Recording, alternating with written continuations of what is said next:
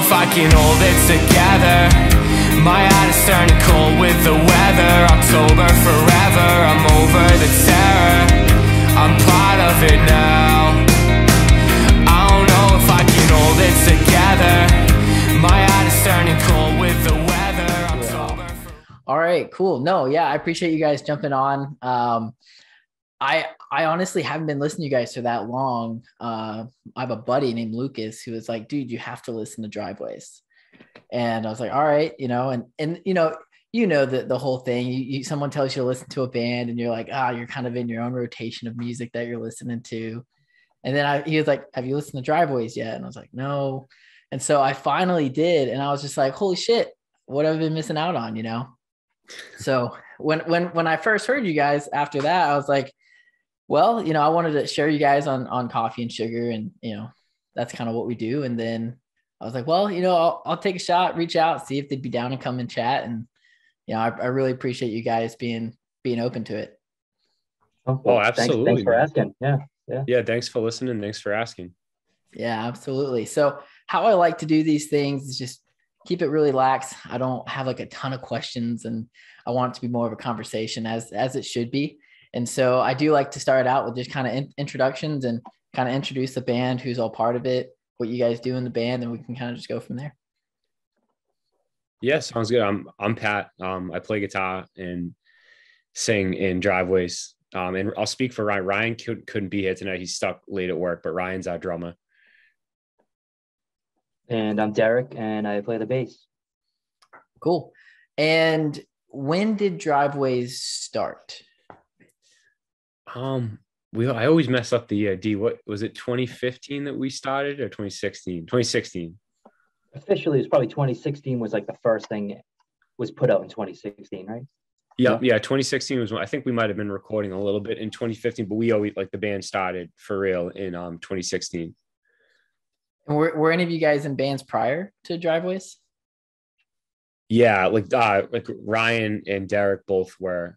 Growing up, we had we're from like the North Shore of Boston, and there was a good little scene around here with some heavier music and scene music and whatnot. And Ryan and Dee were in a bunch of bands growing up. I really wasn't, but I just played guitar in my basement like a loser, and I was friends with Ryan and Dee, and then we started a band.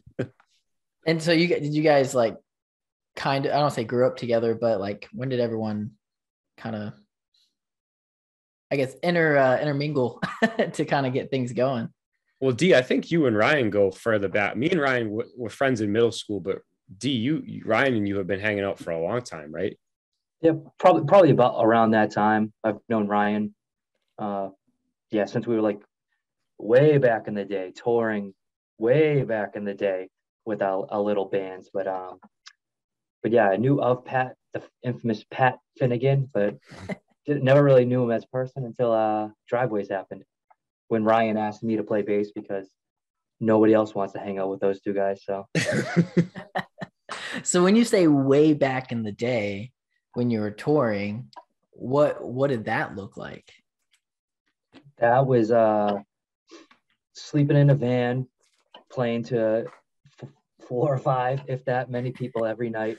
I mean, Ryan at the time was probably 18, Yeah, maybe 18. He was the youngest of the scene, right?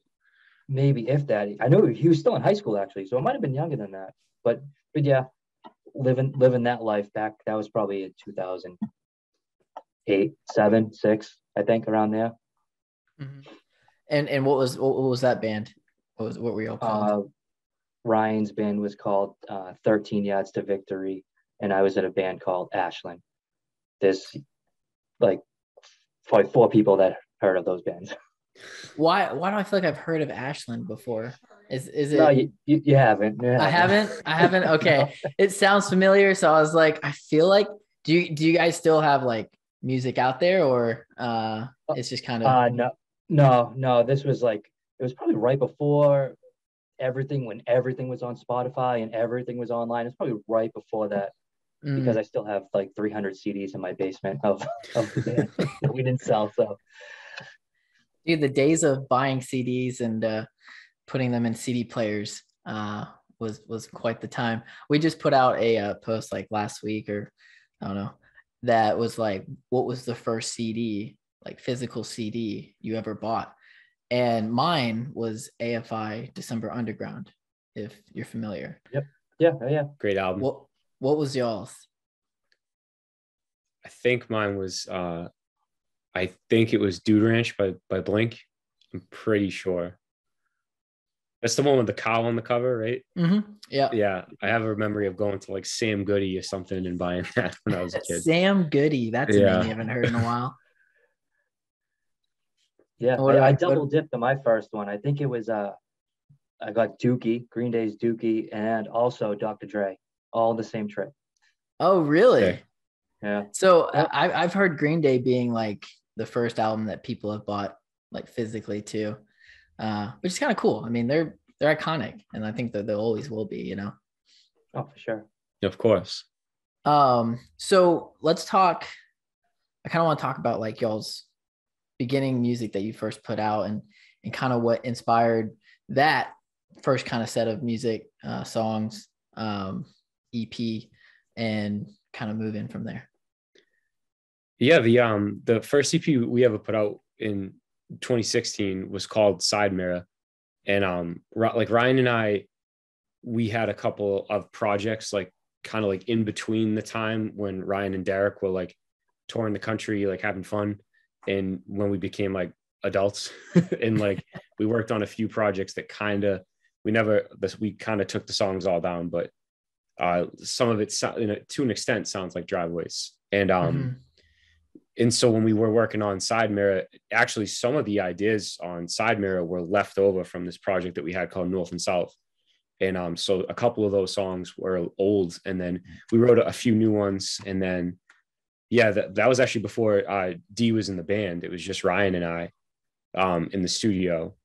And yeah, it was just, just trying to take things, I would say, the project that we had that I was just talking about was like a little more like, I don't want to say like folk is the right word. I don't know. A lot of like acoustic guitar and like a little less upbeat. And we kind of wanted to go in a little bit more of like a pop punk direction. So that's what we were trying to do with Side Mirror.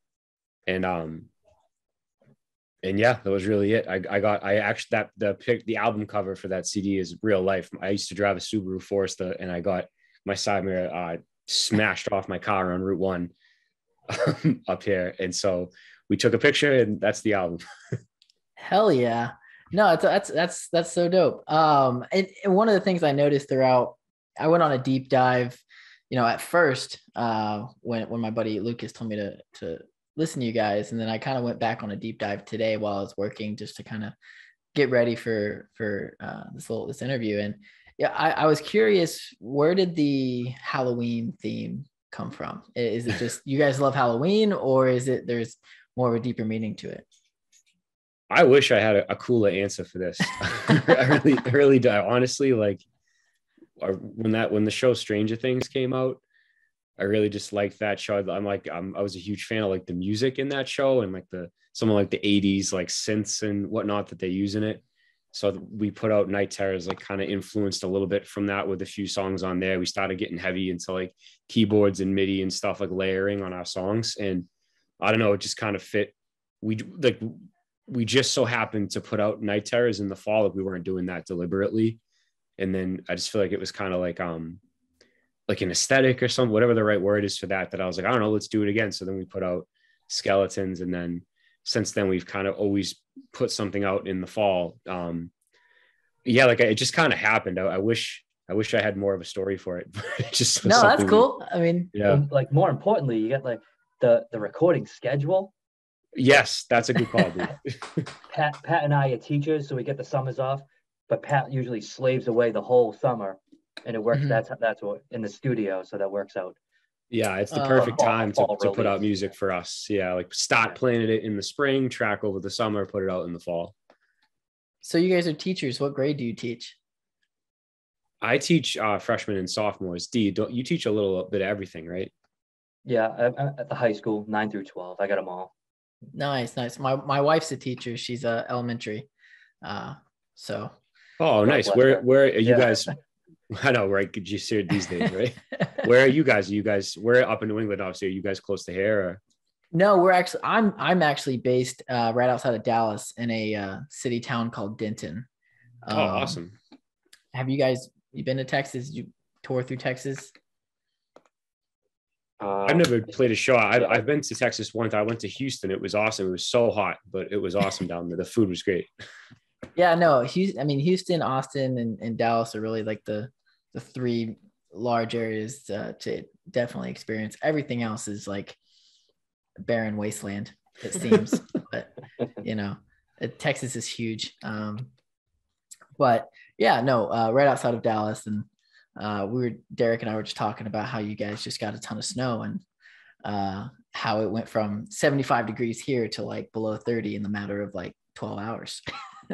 Oh my God, it was that cold down there. I didn't know that. It's crazy. Yeah, it just came in. We're just like, oh, okay, well, there goes the 75 degrees and sunny that we were just experiencing. but yeah, no, she's a teacher, 3rd grade, I believe. Yeah. But anyways, didn't mean to derail the conversation. But you guys, well, I think the one thing I really enjoyed about y'all's sound was you guys have that kind of heavier sound at points. You have the like pop punk sound at points. You kind of have that emo punk at times, and you kind of have like a really cool flow to things with the lyrics. And so I love how you kind of combine all of those elements together and kind of create your own sound. Would you say that there's a band or an artist or a genre out there that you feel like influences you guys the most? Well, first of all, thank you. Appreciate the kind words. But Yeah. I don't know. I feel like kind of everything that you just described, like all the like, different genres and stuff that we try to incorporate. Like, I feel like it's kind of just happened over time. Like at the beginning, I think we were a little more straightforward, maybe like leaning in a pop punk direction, like with some heavier elements. And I think over time we got into some of that, and then some of the emo rap stuff or whatever you want to call it. I always like say this. I feel like I sound like a broken record. I've said this so many times, but a lot of that is because I'm not like a great like technical singer, So sometimes I like to try to do stuff like that with like faster lyrics or, delivery like that to keep things interesting. Cause I don't have the kind of pretty voice that I can hit crazy notes with. So I got to do something to stick out. But as far as like big influences, I mean, we all listen to different, I'd say like Derek probably listens to the heaviest, Ryan too, but they listen to a little more heavier stuff than me. I still like a good amount of heavy stuff as well, but I don't know. Recently I've been listening to a lot of like Bring Me. Mm-hmm. I really like that new Architects record. Pop punk stuff. I love like Story So Far. I love the Wonder Years, like a lot of stuff right now. I know D is a little more into some older stuff, but heavier stuff too. What was that band we were talking about the other day, D? Like Spirit Box or something? Oh yeah, Ryan's into them. Yep. Oh, Ryan is, yeah. So we all kind of listen to a lot of different stuff, I think, right? Like, yeah, I would say so. It all falls under the same umbrella, I think, but different sides of the umbrella, I guess. Yeah. I don't know. I don't even know that's a thing. Yeah, no, I feel like whenever we're writing something, no matter what, it's always going to sound like a driveway song, just because of like ability. Like we're not crazy musicians, so we can't do some of the technical stuff that some of these bands do. But I mean, it still sounds fantastic, but in y'all's own way, like you said. Thank you, man. In the Driveways way. No, you bring up Bring Me, and I think I've probably talked about Bring Me the Horizon with like the last 3 artist bands that I've chatted with, just because they are doing some just really cool things in the scene and kind of like paving a way for the rock genre. Did you guys see, I'm sure you did, but him and Ed Sheeran at the Brits? Yeah, the last like 20 seconds was sick. That was crazy. And they just confirmed today they're going to be doing a studio version. Like Ed Sheeran and Bring Me the Horizon crossovers is one of those where's the simulation going kind of things. I know, yeah. It was cool. I mean, he's obviously such a talented kid, or he's crazy musician. And then, yeah, but I agree. Bring Me's all. I mean, obviously, growing up, I listened to their heaviest stuff, but I still really like and appreciate some of the newer stuff they've been doing too. They're so experimental and I know they still have some heavy elements on the newest EP that they put out. Oh yeah, of course. And it's kind of cool to see their evolution and how much they've influenced so many artists and bands with their music. And how they can go from here to here and kind of not sound like their first album, and which evolution is inevitable, right? You have to, to an extent, because times change and people's, interests change and whatnot. But they've always been a band that's just been really, really good at that. Yeah, they're crazy, man. They're so talented. And then you bring up Spirit Box, who they're crushing it right now. Courtney LaPlante she's brutal. Like, yeah, I don't know what comes out of her mouth sounds the way that it does, but it is intense, and it's great music. It's heavy. It's, easy to listen to, but it's also really heavy. That's a good way to describe it. Yeah. Yeah. No, there's a lot of very influential bands out there that are like influenced like a lot of up and coming bands to try things with electronic music and, kind of put some more synth and stuff in, which is interesting because like the synth and hardcore music was like a really big thing in like 2010. And to see it kind of come back in, it's been really cool. I love it. I'm a huge post-hardcore fan, and but that's just kind of where I come from.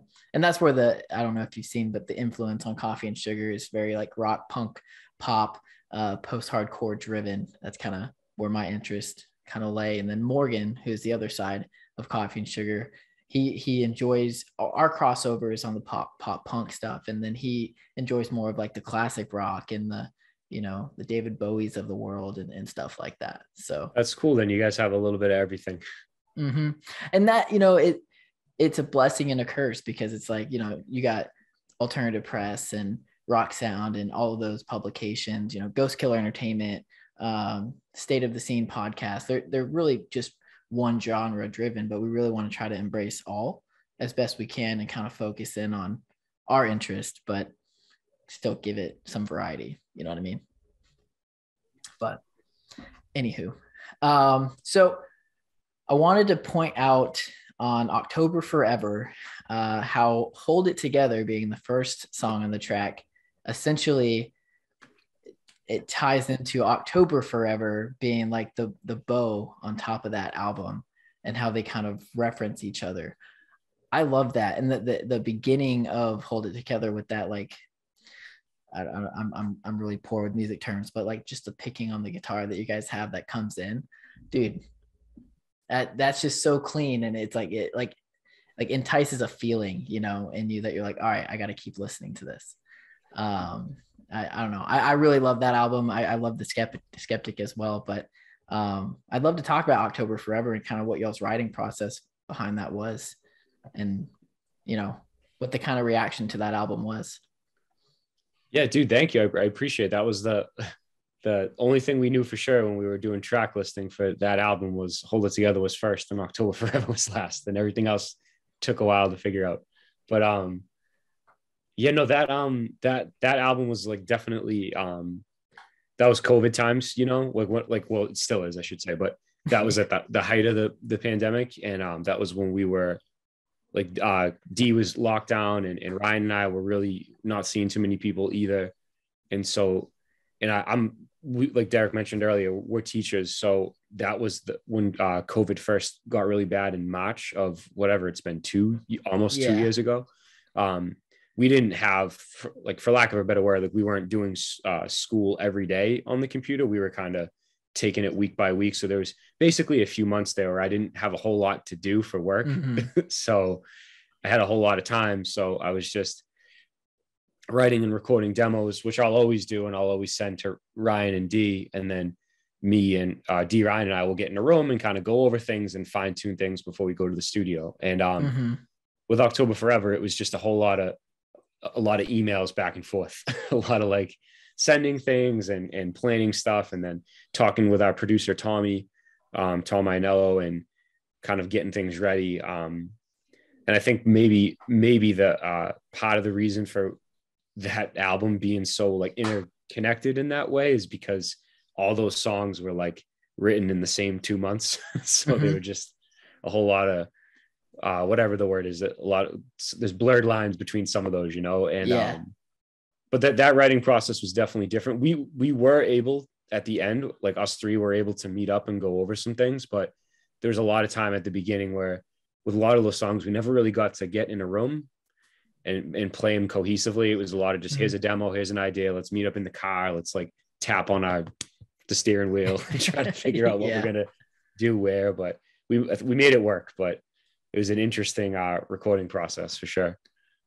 No, yeah, I see it. It was released in 2020, which I mean, 2020 is a blessing and curse for, I think, everyone. You know, time for musicians and artists and bands to kind of, you can't tour, you can't go do anything, can't go to the studio. It's like take time to write, and a lot of bands did, and that's something I've been talking about with people, and that's what they did, is they just took time to focus on marketing their band, writing new music, and you know, creating demos to get ready to go to the studio and stuff like that. So I would say that I listened to Night Terrors all the way through, and then I went to October Forever, and I found myself listening to that kind of all the way through, go back all the way through, because it's one of the, I feel like it's an album that it's like one big song almost, you know, like it's like it's so easy to just hit play and just let it play. And sometimes you don't even realize you're going into the next song. It's just, it just happens kind of thing. So that's I appreciate that. Thank you. Yeah. That's what I really liked about that album. And then, you know, I went through Skeletons, and then The Skeptic, kind of the same mood. I think there's a little bit more contrast in The Skeptic. I felt like, I mean, would you guys agree with that? Yeah, I think so. I remember like D and I were talking about when we were kind of because we started October Forever recording it so long ago before we put it out. Do you know what I mean? Whether it's working or getting into the studio in like the very early summer or late spring of 2020. And I remember as we started getting the songs more put together, we had a lot of debate on like what's the single for this album. Because I love October Forever, and I'm pumped that it came out the way it did, but I still don't think it's perfect. There's still a lot of things I hear that I hate. And there's definitely one of them, which is on me in a lot of ways, is I don't think there's really a single on the album. And so that difference that you just talked about between October Forever and Skeptic was definitely deliberate.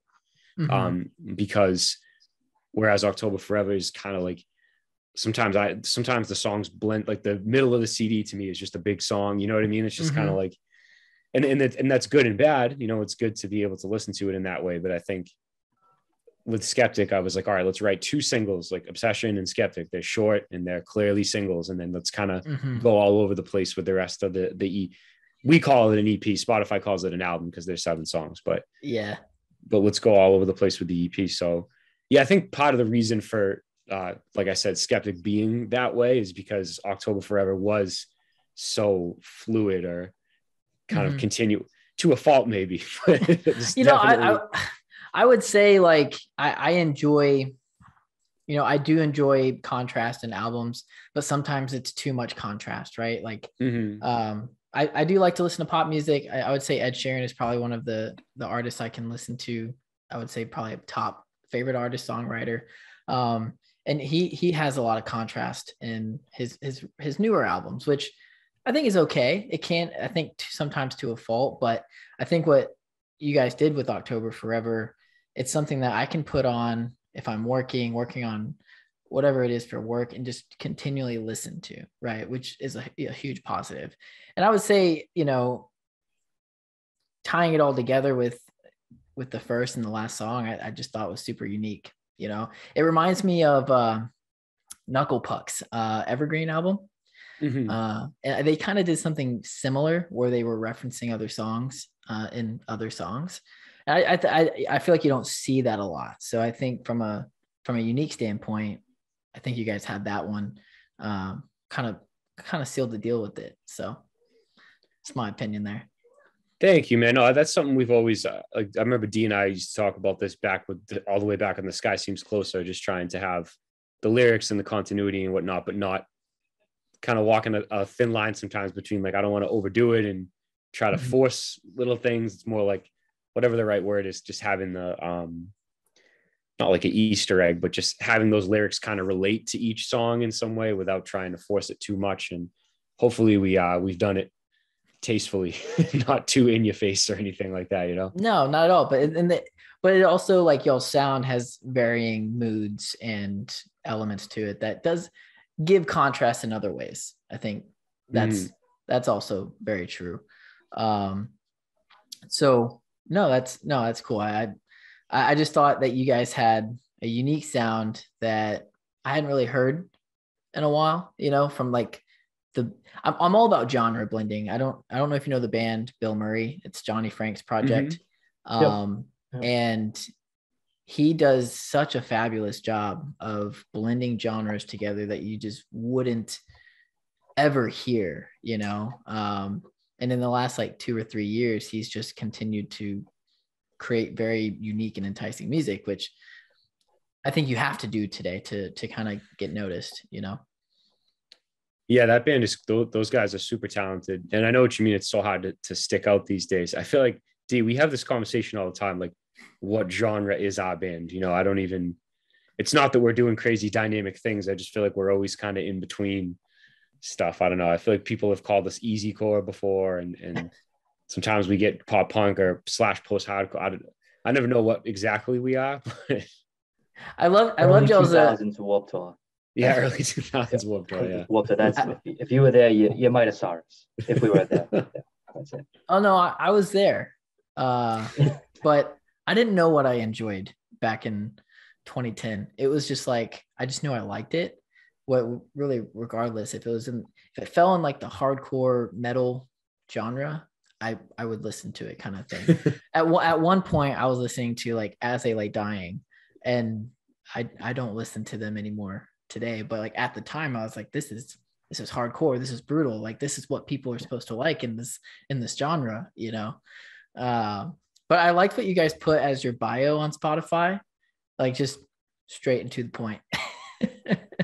That was Derek. Like any great social media contribution we have is always Derek. I know that bio has stood the test of time. I don't think we'll ever change. No, you can't. From 2002 to about 2008. I mean, I would honestly wouldn't like put you guys in that category, but you know, I think it's interesting to just that you guys kind of describe yourselves that way. So I was talking to my buddy Lucas earlier today, and I was letting him know that I was going to be chatting with you guys, and he had a few questions that he wanted me to ask. And I don't know how much touring you guys have done, but he was curious what you guys have for like pre-show like rituals, or is there anything you guys do before a show to kind of get you amped and ready to perform? Yeah, Taco Bell. Yeah. That's all. Taco Bell, and then we normally go buy batteries for the wireless in-ear system. We always need fresh batteries. That's like the ritual, right, Pat? That's like. Sometimes we'll get like snacks for later at like a gas station or something. Yeah. I had a brief stint where I was buying scratch tickets. That one went away, luckily. But also, what was I just gonna say? Don't we? Oh yeah, what I was gonna say is that Derek was on this crusade to get us sponsored by Taco Bell to like, what was it, the $500 gift card or something? Oh yeah, they have it's called Feed the Beat, and they hook bands up with gift cards, and it's like we're like the biggest Taco Bell. Like you should see our rewards, Driveways band rewards, Taco Bell rewards. It's like Taco Bell. Come on, if you're listening, you gotta hook us up. So I first heard about that because I have some buddies that are in a band that are getting ready to go on their first tour, and that's kind of what they're trying to do is like get that Taco Bell sponsorship so they can eat Taco Bell on the road. And I'm like, you guys are going to come back like 15, 20 pounds heavier from eating all of that Taco Bell. Yeah, I definitely, when we were in the studio for both like Skeptic and October Forever, my producer Tommy and I, like when all of us are together, it's always guaranteed Taco Bell. And I probably put on a few pounds in like the middle of recording, but Cool. They didn't So want to. They didn't want to sponsor us though. Big letdown. We'll try again next year. We'll try again. Yeah. So, have you guys toured as Driveways, in the past already, or We haven't No. the thing is like when we started this band Mhm. because we're in our 30s now, which is fine. We still love doing it, but yeah, we kind of started this as adults with jobs and responsibilities and wives and Right. families and whatnot. So it's just like it's a hard thing to commit to. I will say we have a lot planned for this year, D, right? I feel like we have more planned for this year than in years past in terms of a couple of weekenders and a lot of shows more consistently, every month for a little while here, but we've never gone on a tour because obviously it would get in the way of work. And it's oh just, no, I get it. Yeah. but we would love to if we could, it would be great, but it's just a hard Mhm. thing to, how it is. It's like, it would have to be good enough to, make a big decision to quit our jobs or something. Right. that'd And be what tough. does Ryan do? Ryan works at kind of like what does he do? He is a dispatcher for a company that leases equipment, sometimes for movie sets, sometimes for like lighting. Oh, okay. Yeah, so it'd probably be hard to step away from that too. Yeah, he kind of has a real job, and then Derek and I just Hey, you guys have the summers off, Yeah, I know. Yeah, we've taken advantage of that in the past. We've definitely played a good amount, or like D had mentioned earlier, the studio time, but we have never gone on like a real true tour. I don't know if it's in the cards, maybe someday. Would never say never, but Right. it's a good way to describe it, D, right? I don't know. Yeah, we do have like a couple weekenders lined up, and that's kind of like we can pick and choose. It's nice because we can pick and choose which weekends I can beg my wife to let me leave for 3 days. But we're expanding on that. But like the whole like even a 1 week tour, like Ryan's got to save his vacation time. As teachers, we just can't say, sorry kids, I'm going to sleep in a van for $100 a night or something like that. But the weekenders are a good start. We're actually, I think we're going to go try in Chicago. So from Massachusetts to Chicago, that's like Right. pretty long ways for us, but our Spotify tells us that we have the most listeners in Chicago. So It's crazy. Yeah. We're going to go there. And guess who's number 2? Is it Dallas? Is it Dallas? It's Dallas. Yeah. That's awesome. I Yeah. actually didn't know that. I feel like we're doing more this year than we have in a long. I mean, part of that's COVID, but I feel like we're trying to play out as much as we can for being the regular Joes that we are, if that makes sense. No, I want to say I totally understand. I'm not in a band, but like I get having a job and those responsibilities, a wife, I don't know if y'all have kids, but that just kind of adds to the level of life that you have to manage. So, my buddies want me to go on tour with them in August, I think. And, come take some photos and stuff of them while they play music. And I'm just like, oh man, like I got a day job that I got to make sure also gets done. And, and I'm not even in the band, right? Like, these are guys that want to make it their full time. Like they want this to be their life. And, it's not impossible, but I can see where it's like, hey, your guys' lives are already started. Right. Yeah, no, that's a pretty good way of putting it. Yeah. At the point that when we started the band, we were already adults with stuff going on, but it has become a really cool thing. I mean, it's a cool thing for all of us. That's kind of like a side job to an extent, but like something we really love doing. And so it's not that it's not a big part of our life. It's just, we just can't go on tour. Yeah, no, I get it. And that kind of so cool. Like it kind of makes me, kind of think about like, from, recording music, right? You guys have obviously created an awesome following, on Spotify, on socials. And I heard you guys have a pretty cool following on Reddit. And I guess from a future standpoint, we can dive into this a little bit later, but do you guys ever see like a label kind of prospecting labels in the future or anything like that, or if you think wanted? I think where we're at with it is like, we would never say never to anything, and we're always open to a conversation, but we're just at a point where it's like, it would be something that needs to make sense for us. Do you know what I mean? Like like, if would love if a label contacted us, be super humbled and would totally be down to have a conversation. But it's just one of those things where kind of everything we're, describing is, could get in the way. It would need to be, it would need to make sense and be worth it for us to make a big move like that. Do you know what I mean? And where we're at now, things are going pretty good in terms of like, we're getting a little bit to financially to put back into the band. And it's not something that we pay for out of our own pocket all the time. There's still a little bit of that, but we're been fortunate in that way. But it would just need to be a situation that made sense, but we would never shoot down a conversation, if that makes sense. Right. No, I totally get that. And, everything I know about labels is and I've talked about this with another guy on another episode of, you take out a loan essentially. And you have to pay back that loan with everything that you're doing with music and CD sales and all of that stuff. So it's an undertaking from what I understand. And but from a getting your music out there and stuff, like, can't beat being on like a Fearless or a Rise or a whoever, that are big labels in the scene. For sure. Yeah. Some great labels out there. Absolutely. It's just, I think it would be a different conversation if we were like young kids, but it's something that we've thought about. And if the time comes, we'll have a conversation. We'll figure it out, I was talking with a guy named Orion. He's in a band called In Dying Arms. If you've ever heard of them, and they've been around since 2008 and still making music today. And one of the points he made, he's like, look, dude, I'm older. I have money.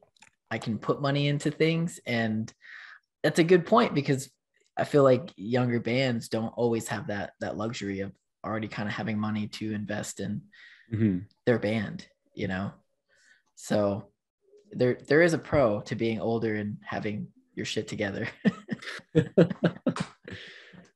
Yep, that's like a good point. It's like if like a label, they're gonna give us money, but it's we already have that. Like, we already have that with 3 salaries, and then whatever comes in for the band, which we don't really it's like, we try. We don't even really try hard to put ourselves out there. I don't know. It's not like I wouldn't want, like, I work hard all day at school. I don't want to have to come home from school and work really hard for a label to pay them back. So it's almost it helps. Yeah, I agree with that. It's like, because we're doing it for ourselves, it makes some of the extra stuff that we put in more worth it. But not that, like, again, not that we're like totally opposed to anything, but it's just, it's tough. It's tough to like think of a situation that would make sense, but yeah, and you're right. It is good kind of being older and kind of having your stuff together, so that if we need to buy gear or something, we can actually just buy it. Not that we're loaded or anything. But... No, I totally get that. And especially you mentioned gear, right? Like, hey, if you're going to be playing a show, you can go buy some in-ears or go get your batteries from wherever for your mics and stuff like that. So that is definitely a pro to kind of being a little bit older and being in a band. I was curious, when did you guys start seeing y'all's music kind of take off? We'll just say with Spotify, right? Dude, that's a really good question, and I don't know if we actually know the answer. I feel like it happened because we put out a cover of Lil Uzi Vert, like XO Tour Life, and it was right after we recorded an EP we did called The Sky Seems Closer, and I had actually made an arrangement of it on, like, I used to do demos on GarageBand. It was horrible, and I sent the arrangement to Ryan and D, and me and Ryan were actually kind of like, we're not going to do it, like, because I think I Last Night already did it, or someone already did it. I don't know, it's probably better than us. And then Derek was like, nah, we're doing it. So we went in the studio, recorded it, and that got on some playlist, which which is weird to think about because, Spotify playlists are so massive and a huge part of success now, but they're pretty recent in terms of being as big as they are. And this was back in 2017. So I don't know if Spotify looked exactly like it does now. I know it was still massive, but I know that got picked up on something. And then a couple of songs that we did from Night Terrors, I think it was Drop Dead, and I think A Few Good Dreams for a little while were on some playlists. And so our numbers kind of were going slowly up. And then I think in Skeletons got picked up. I'd probably say when we put out Skeletons, like just that EP was probably when we first started to really notice like the numbers are going up pretty high for us, not that we're some massive band, but compared to what we were used to, which is no one listened to us. So just to be blunt with you, but yeah, I mean, I get it. But I think right around, because I think right around Skeletons was when, at least does that sound right, D? I feel like that's when we started to really pay attention to the numbers and look at the like the artist app all the time and things like that. Yeah, it seems like Uzi was definitely a big part, and then it seemed like overnight when Skeletons, then it was like, I think when we hit Skeletons, it was very consistent. Like yeah, that's a good call. But I think Uzi was definitely one of the biggest bumps. That was the starting point. Weird. Yeah, that got pretty big on like a Facebook ad or something, and then it was going off on Spot. And Spotify is just so awesome. It's just, we say all the time we're only like a Spotify band, like we're not really super huge on anything else. And that part of that might just be because Spotify is the biggest by far of the streaming services. But if you looked at us on YouTube or Instagram, you'd think, oh yeah, they kind of have whatever. But then if you look at us on Spotify, we're not crazy, but we're definitely a little bit bigger on there than we are on anything else. So I don't know. It's interesting. I don't know. No, Spotify has been good for a lot of bands, right? Yeah, you mentioned doing a Lil Uzi Vert cover. I mean, you bust out a bomb ass cover. People like that. That's why Our Last Night is as big as they are. They just do cover. Like, I don't know anybody, and I'm not saying it's bad by any means, but I don't know anybody that listens to Our Last Night's actual music. Like it's like everyone knows them for their covers, and that's what sells for them. Yeah. I mean, I like a lot of their original stuff, but like I'll say it's part of the reason we don't do a lot of covers anymore is because they'll do it first and they'll do it better. So we just stay away. And they kind of control the market with covers, not gonna lie. Like everyone knows who they are. And they're good for them. Absolutely. Absolutely. And they're incredibly talented in how they put all the arrangements together, and people just like look forward to all their covers coming out. So definitely good on them. But my buddies put out a cover of Too Good at Goodbyes by Sam Smith, and no one had, at least at the time, done it. And that was the song that like kind of put them on the map too. And now they're climbing, and they have management and stuff like that that's pushing them to continue to grow. But yeah, it takes one solid cover to kind of get you out there. Yeah, I guess so. Yeah, with us, that was definitely the first thing. And then I think we've just been really lucky that people have kept listening after. No, for sure. So how many shows have you guys like played as a band? I guess since you guys have started, has it just kind of here and there whenever you guys can, or at least in the last couple of years? Well, let's not say the last couple of years, but what do you think? Before like 2020, like 30 or something? Or? Yeah, I'd say between 30 and 40. Yeah, somewhere around there. And obviously just, last year was just nothing. Was that last year or the year before? Whenever that. Yeah, and it sucks because if we would have played, I feel like with the album and stuff, we would have played out a good amount if we could have, but but we haven't played a bunch, but enough so that we have our live stuff pretty figured out with like well, when I say Derek has figured out how to run our live show with backing tracks and everything, because we're only a 3-piece, but we have a lot of layers and stuff in our songs. But I think we've somewhere between 30 and 40 shows total, I'd say. How far south have you guys gone for a show? Pennsylvania, is that it? Oh yeah. Yeah. right? The Hershey Park Yeah. show. Yeah. Yeah. Pennsylvania. Um, And that was like a one-off, maybe, what was that, 5 years ago or something? that was a long time, but we are going to do Chicago. Where else are we going? Chicago, Ohio, Yep. upstate New York, New Jersey, Connecticut. Back to your hometown, a home state, I should say. Oh yeah, So- no, Pat wasn't on the call. I was born in Connecticut and lived up there for like 6 years. Oh, okay. Yeah. Do you remember? Was it when you were a kid, or was it like? Yeah, I was a recently, like- kid. I think gotcha. I moved from Connecticut. I lived between New Jersey and Connecticut. Gotcha. I was New Jersey and then Connecticut and then New Jersey and then back to Connecticut and then moved down to Texas when I was in like 3rd grade. Got you. Okay. Yeah.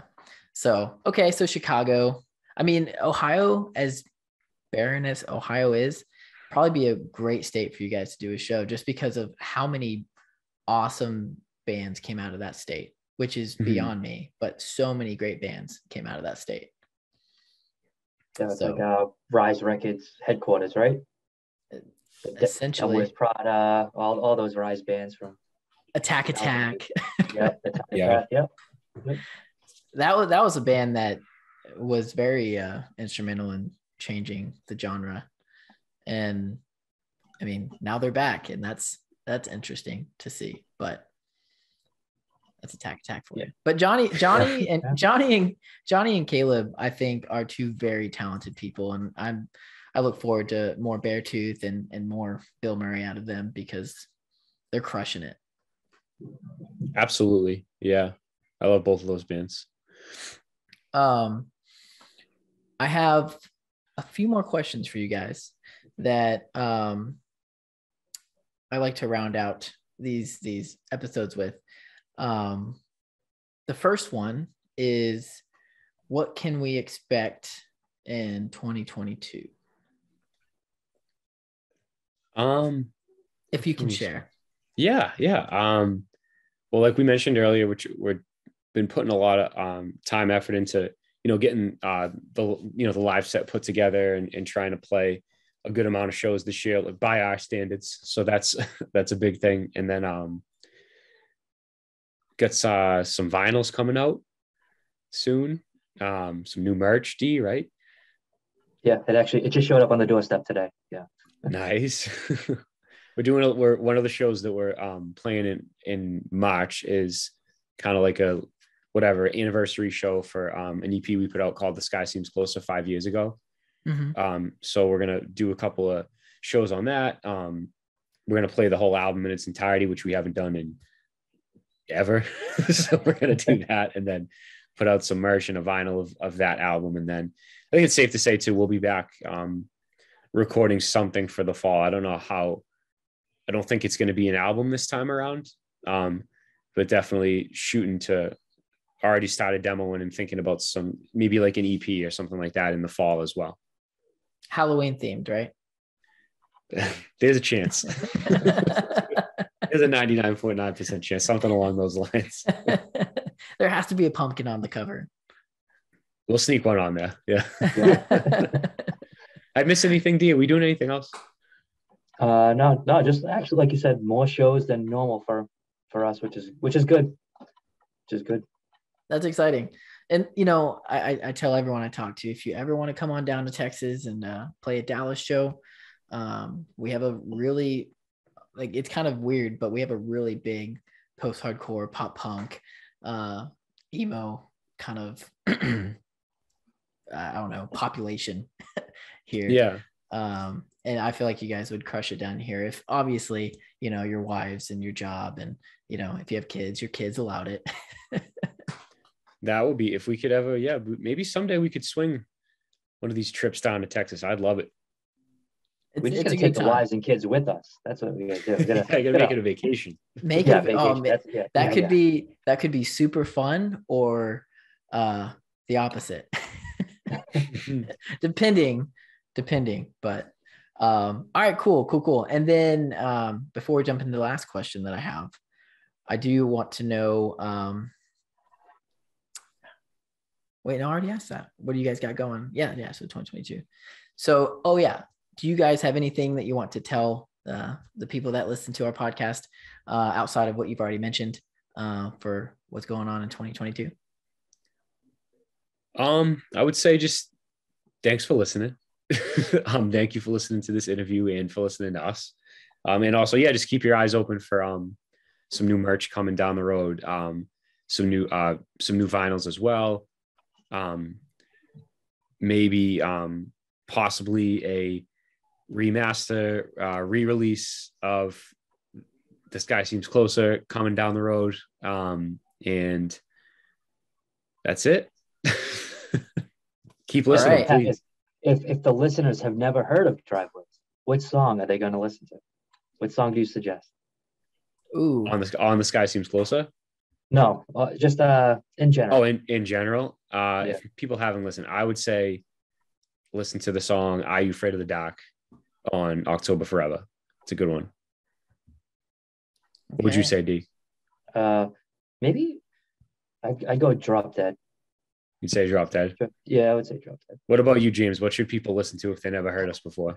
That's I knew that was coming, and I was sitting here looking at October Forever and Skeptic, and I really like both those albums. I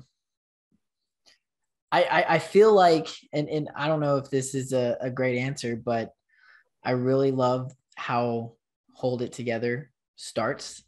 It's like, listen to Hold It Together and then listen to October Forever, because it's like almost like they're one song, it seems. So I love the intro to Hold It Together. Just I'm kind of like a sucker for like a very clean guitar pick. I'm that kind of person, but yeah, awesome. All right, final question. I ask this to everyone I bring on is, how do you like your coffee? I gotta be honest, I just started doing this. I don't know if this is like weird or something, but I get oat milk in my coffee now. I don't know. When I go to Dunks, I get them on this kick with it. So that's I get a regular iced with oat milk now. Okay. That's where I'm at in my life right now. Yep. Yeah, same. Iced. Well, in the morning now, it's going to be a hot cup to start the day, but then you got to go to Dunks or Starbucks to get your iced. But yeah, I couldn't tell the difference between half and half and oat milk, but I believe oat milk is healthier for you. Maybe, I don't know. That's what I heard. So I just started getting oat milk. I was like, all right, I'll just get that. It's healthier. But and then whatever, give me some different flavor. I'll throw a flavor in there. So there's not a lot of Dunkin' Donuts down here in Texas. I know it's a more Northeast kind of thing. But I would ask the question, if you had to pick Starbucks or Dunks, where do you go? I would pick Dunks only because if I get Starbucks, my heart like races. Like the caffeine is like so strong, and it doesn't happen all the time, but I'm always scared to like I'll get like something there. I just won't get coffee. So for a coffee, I would say Dunks. What about you, Derek? It's got to be Dunks. I mean, it was like 9 degrees this morning when I was leaving for work at 6:30. But I still got my Dunks iced coffee today. I had to do it. There you go. I wish we had more Dunks down here, and they actually really have good donuts. So we're the unfortunate ones in the South. We have the Starbucks. I was gonna say, what is there another coffee shop down there that's like a Texas thing, or is it just? Well, I'm sure it's the same in the Northeast and everywhere else, but there's a ton of local shops. Of course, local coffee shops that have coffee and different kinds of coffee, and either like your breakfast foods that are quick and stuff. But I would say Starbucks probably like controls the market down here. So. Nice. Yep.